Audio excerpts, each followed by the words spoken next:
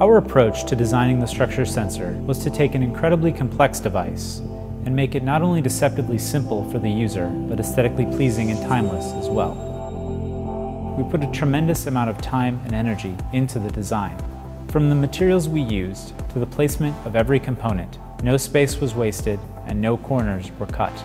The result was a beautifully efficient design that couldn't have been possible without incredible attention to detail.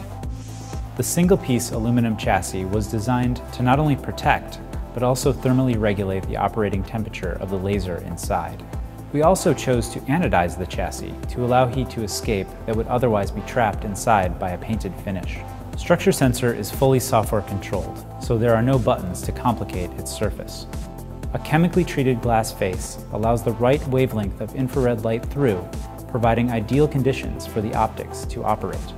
Under the chassis, all the components are attached to a single hand-routed PCB. This incorporates features like a pass-through to channel heat from the laser into a heat-sink basin machined into the chassis.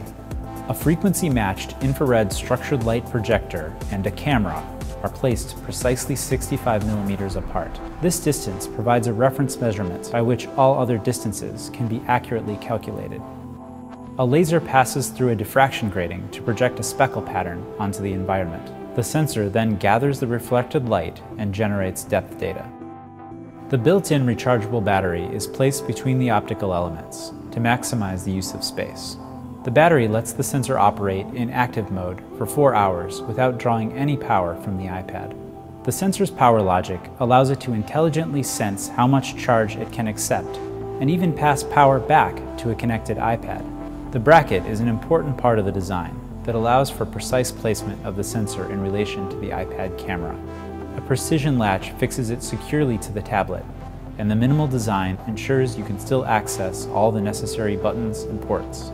Even the cable was designed to attach perfectly to the iPad with a right angle to eliminate any strain or twisting. We wanted to make a device that could be used by as many people as possible in as many ways as possible, so hackability is built into the sensor by design.